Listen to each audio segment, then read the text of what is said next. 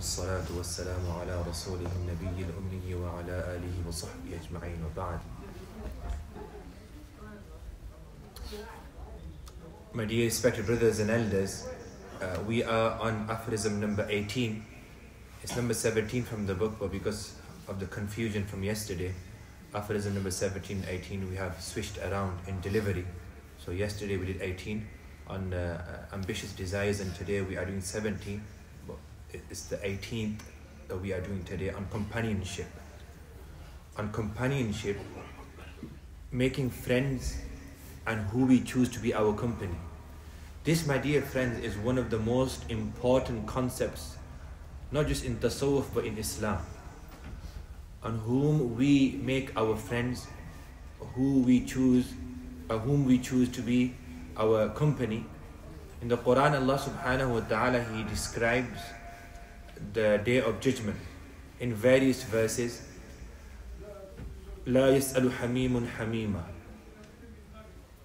The Hamim will not ask regarding a Hamim on the day of judgment, meaning a friend will not inquire regarding his or her friend on the day of judgment. Hamim down here is not your standard Facebook or Twitter friend. Hamim down here is that friend who is there in this dunya, as they say, to take a bullet for you. Hamim is from Hami al-Ma, when water boils, or Humma, when you have temperature of fluid, in Arabic it's called Humma. So the word Hamim derives from this word, meaning this friend is such a friend that the passion to help you, the passion to be there for you is boiling in their heart. A very close friend. But on the day of judgment, this friend will not know you any longer.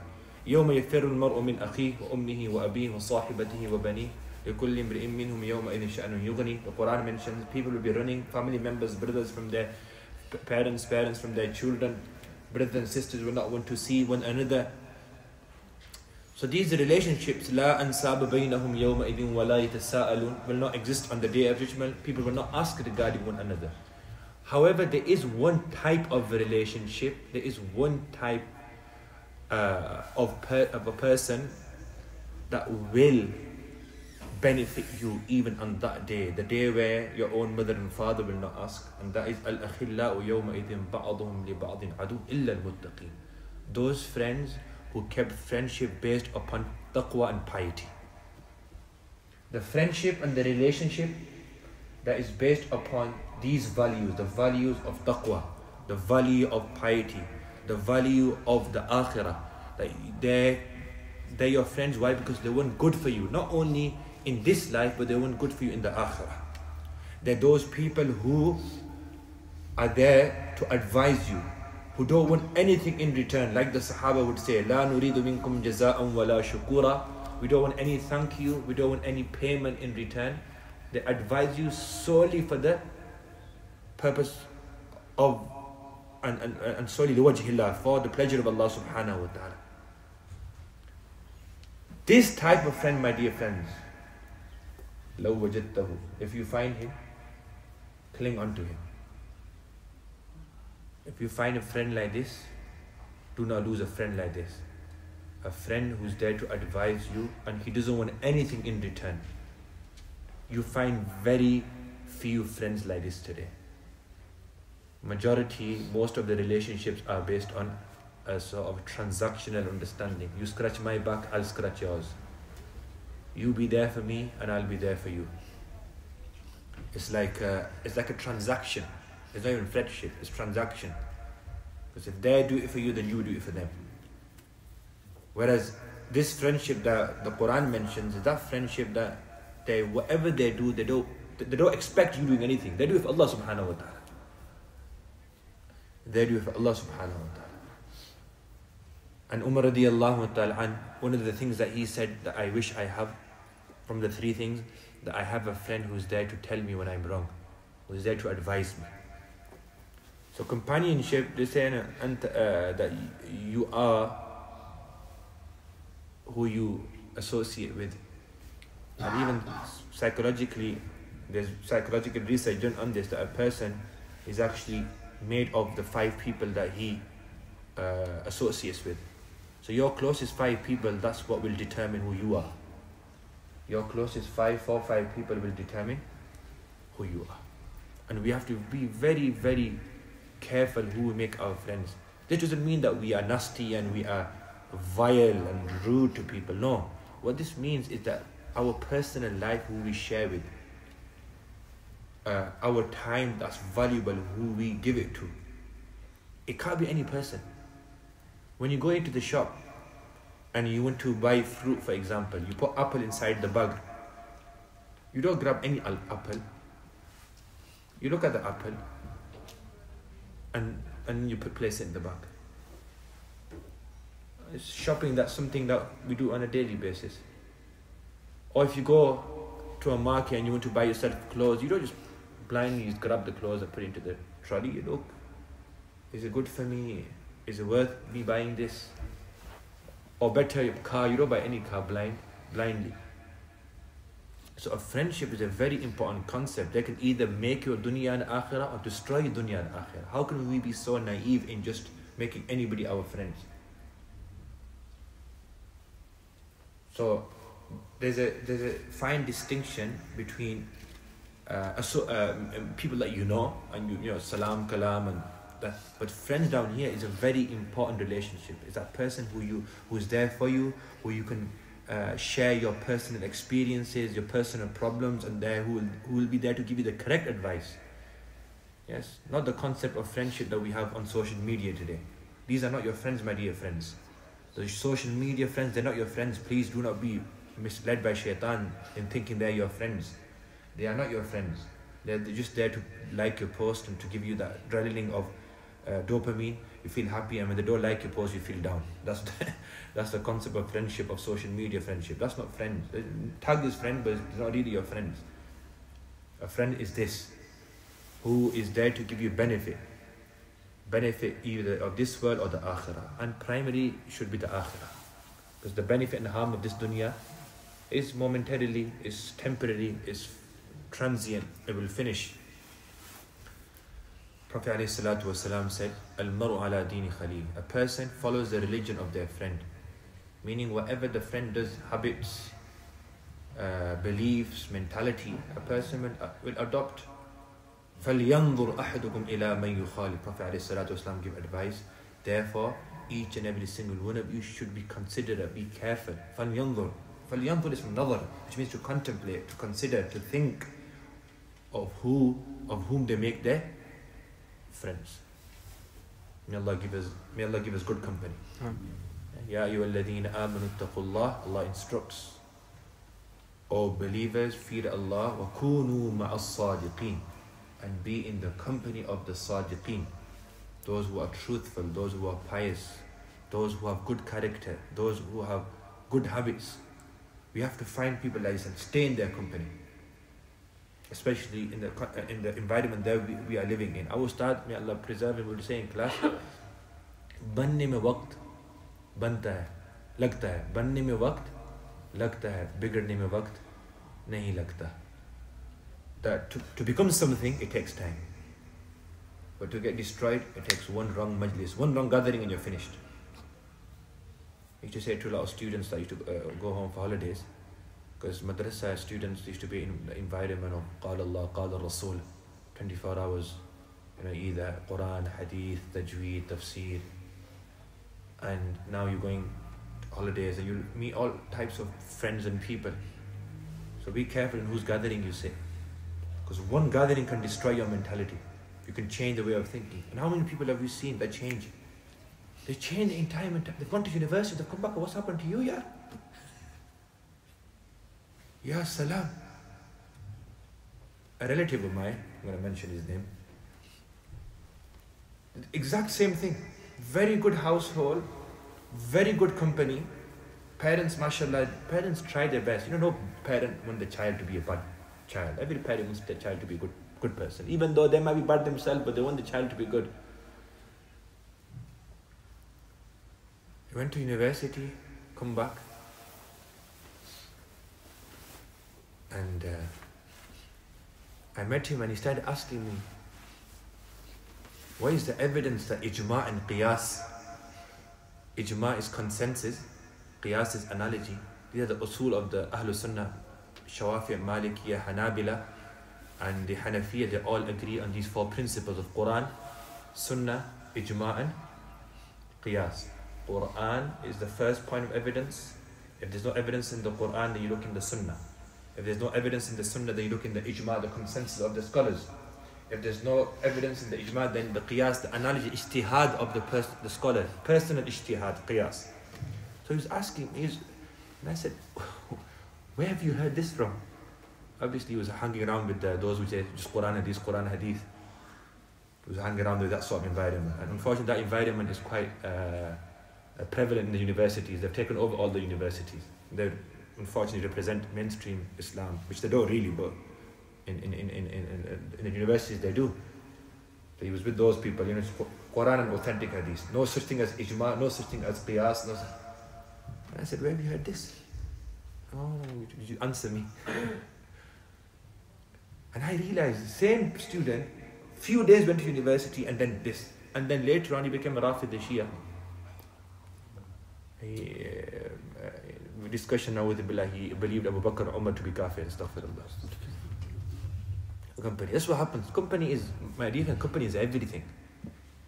One wrong gathering and your mentality changes. So we have to be very careful who we keep our company with. And you might have seen those elders or many of our family members, mashallah, who are not very academic. Simple people. But because they've been keeping good company, we come to the masjid, sitting here, good company. Mashallah, they're okay. So today, in this day and age, my dear friends, company, you have to make good company. Because the company outside is not good. If you don't actively go out and look for good company, by default you'll be in a bad company. Because this is how the world is today. And especially the youngsters that are going to universities, al-aman wal-hafidh, wal-iyadhu billah. The whole university system is based upon doubt, skepticism, Cartesian philosophy. Is that, am I actually seeing things? Is this, the Matrix movie? It's actually based on this philosophy. Now what I'm seeing, is it actually is it true existence, or is it just a delusion? Is it all a dream? Doubts. If you are in an environment where everything's about doubts and questioning and skepticism, this is going to affect the iman. Because iman is about certainty. Iman is about yaqeen. And the entire university system from alif to ya, from beginning to end, is based on the skepticism. Isn't it? Yes or no? And the second thing, questioning. Islam encourages to question, but there's a way of questioning, there's a type of questioning. In university, the first assignment you do, what did they tell you? Critical thinking. Critical thinking is a significant component of your degree or your master's or your module that you're doing. You have to have critical thinking, and the more you provide critical thinking, the higher your mark is. Yes? Subhanallah. Do critical thinking without even knowing how to think properly. They don't even teach you how to think coherently.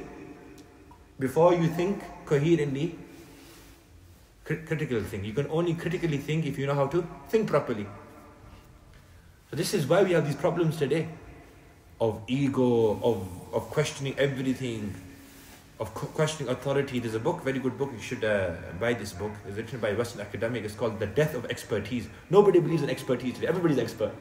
And especially within our Pakistani community, Jazahumullah wa khairah, everybody's a mufti and everybody's a doctor. In this pandemic, this has transpired. Especially, your aunties will send you things about coronavirus, how to cure coronavirus, and they'll tell you, mashallah, a lot of things. So this mentality today, my dear friends, the reason this mentality has been developed is because of the companies. This environment we're living is like this. So we have to look out for those people who are well grounded in their knowledge, who have good character, good akhlaq, who are good role models for you. Who you look at, they remind you of Allah and His Rasul, they remind you of the deen. We have to find people like this today.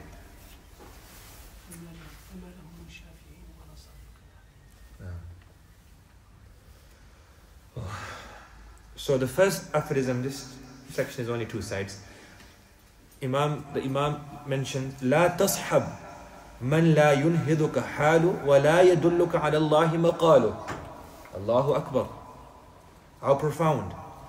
Do not, this is like khalas. This is a principle from the Sufiyah.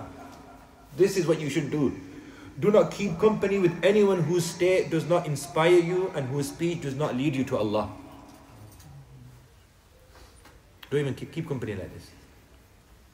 There is nothing more beneficial for the traveler than pious companionship. Hence the Shaykh Rahimahullah states the principle of this regard, so that the traveler understands, the traveler meaning the one who is traversing the spiritual ranks, understands a company that will be beneficial and harmful for him. Never choose the company of a man who does not inspire you toward Allah. Never.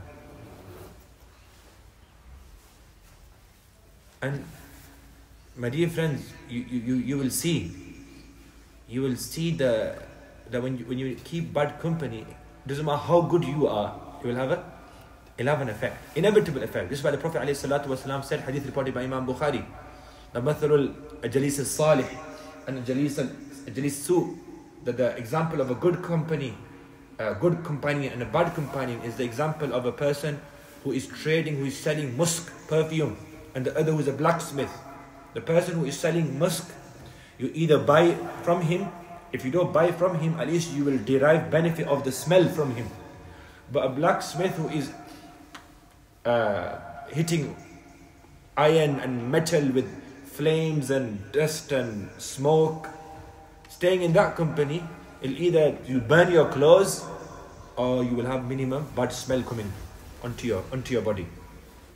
This is the example. This is how you can be Junaid al-Baghdadi, my dear friends.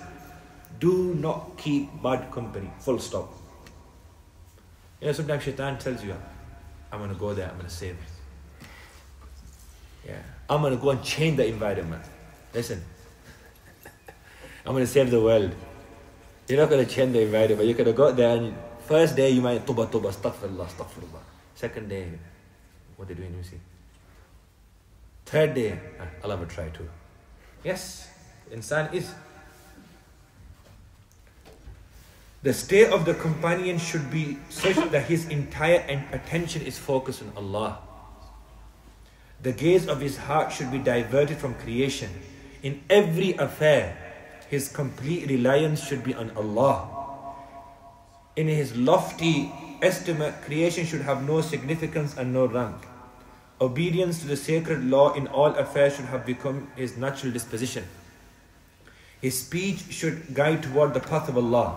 Such a person is qualified for companionship.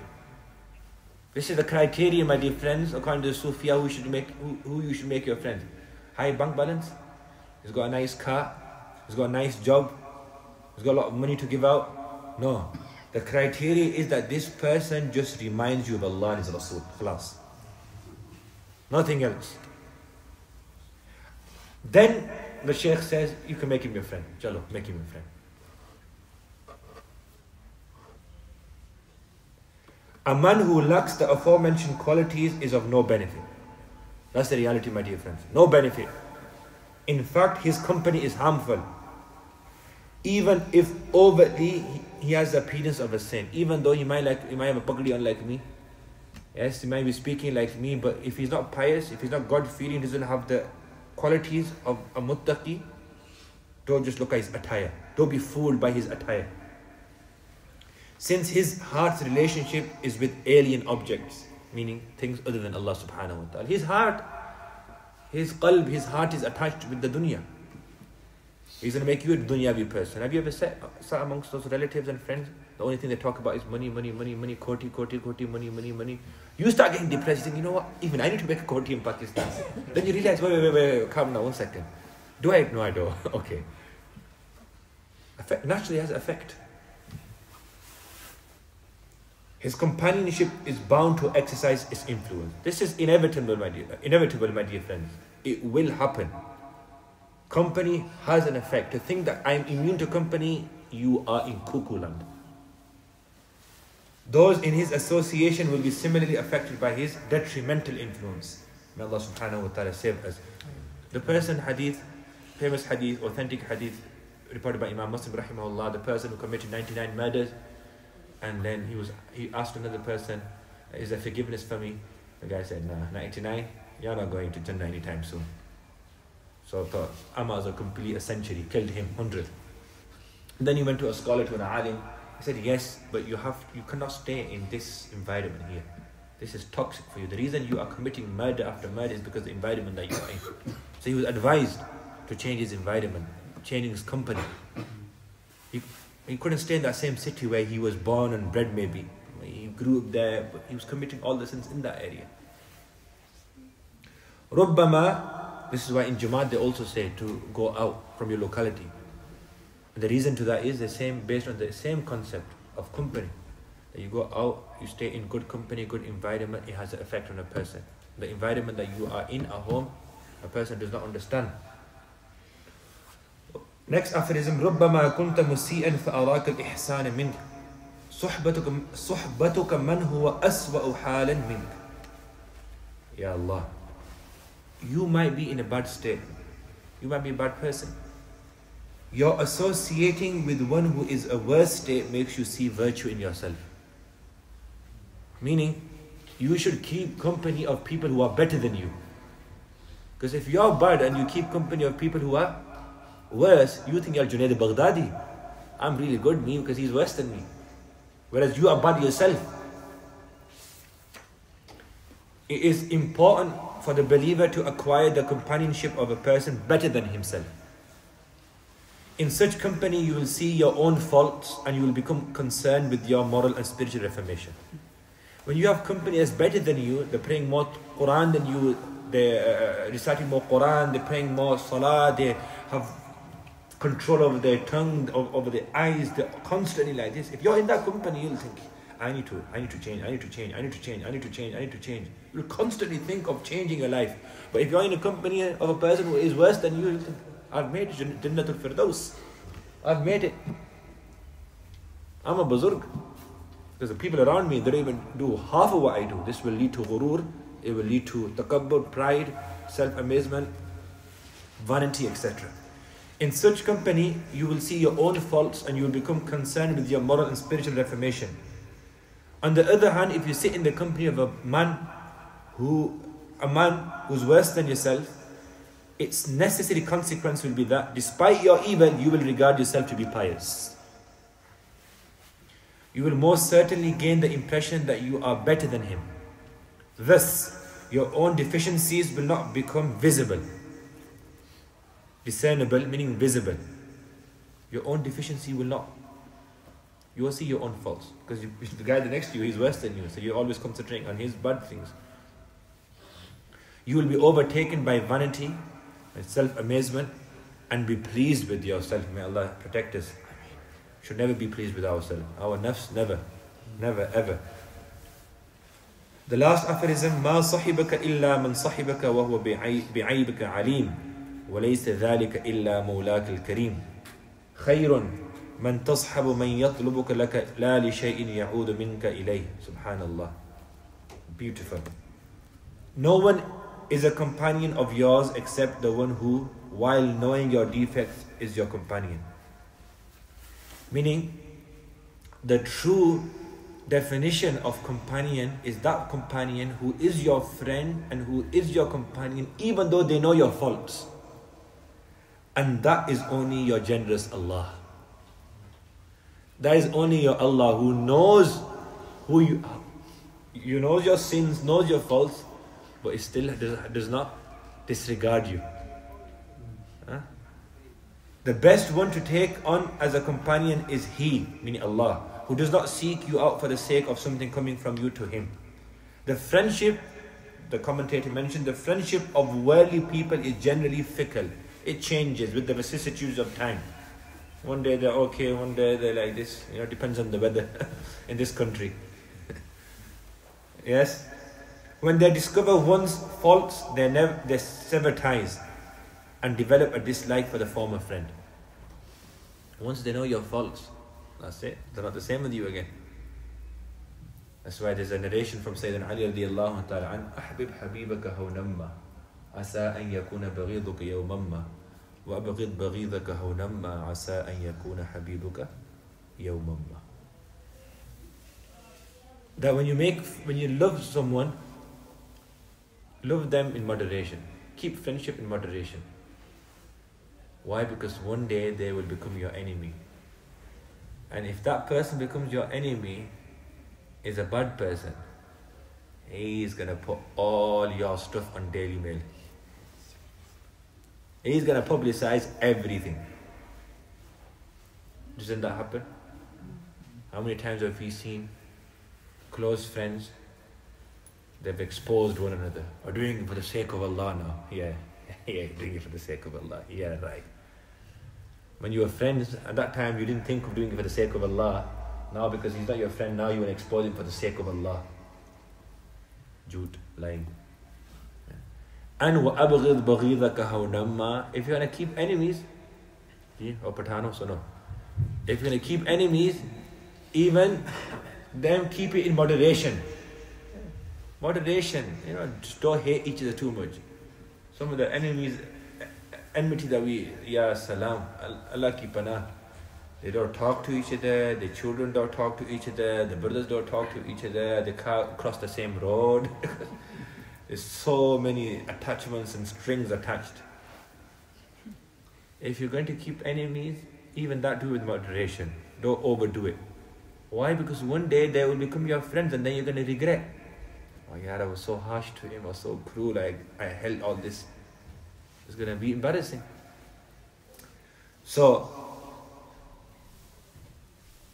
But the Creator maintains, He maintains His relationship with His servant despite being aware of the innumerable deficiencies.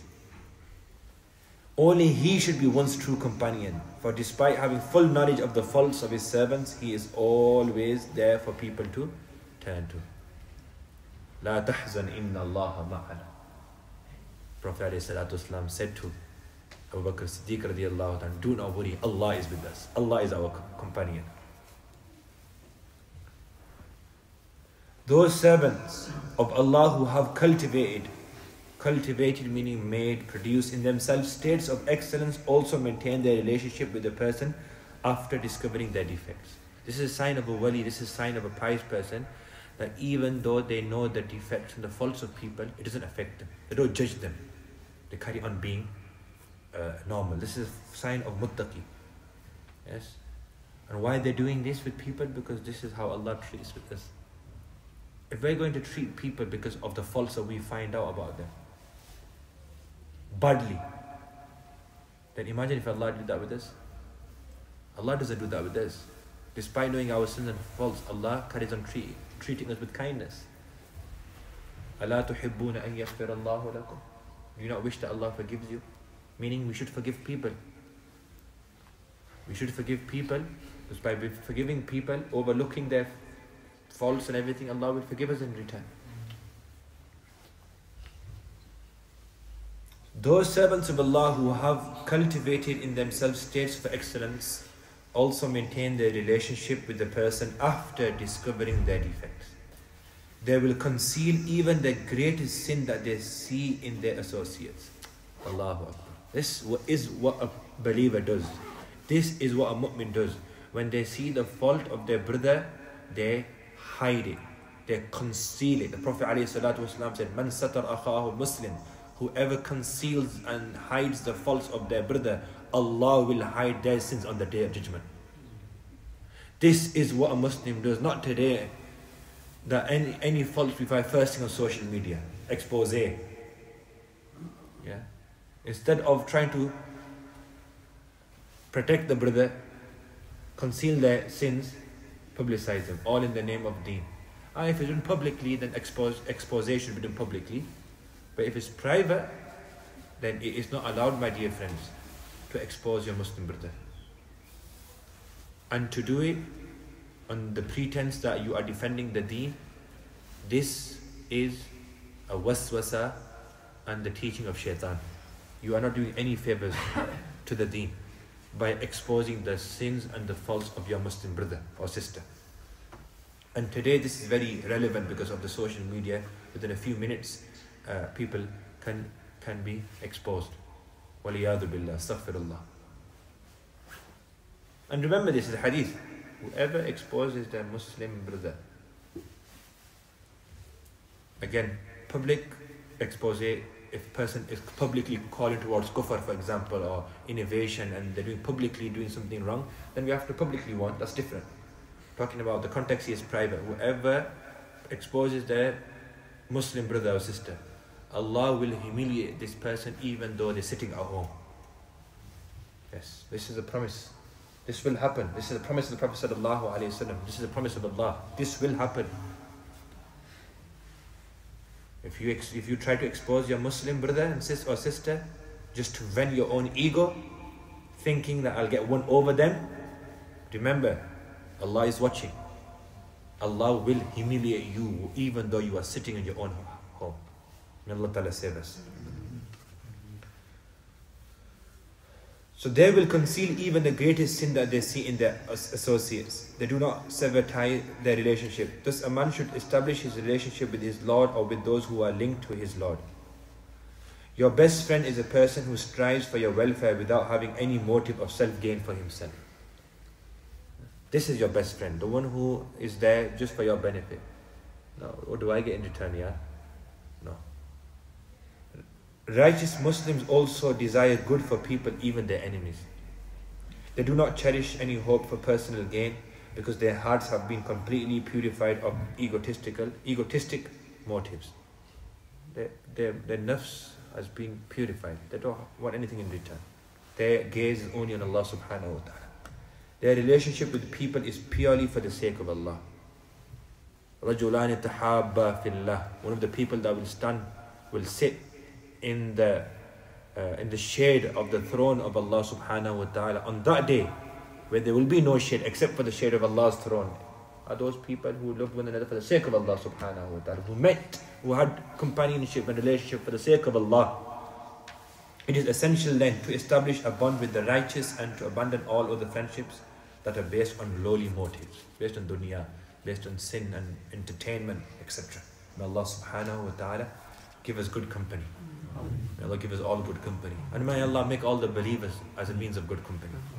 Yes, there was a time, yes, where the non-Muslims would travel. This is recorded in the books of Siyar and Tariq. When the non-Muslims would travel and they would have a daughter, to keep the daughter safe, they say, give it to a Muslim house. Give it to a Muslim household. Because we have trust that the Muslims will look after our daughter. They will not do anything inappropriate to our daughter. Allahu Akbar. Do you know why Andalus, Spain was conquered? Yes, Tariq bin Ziyad, he came with his army. It was a military intervention. But the initial request was by the people of Spain.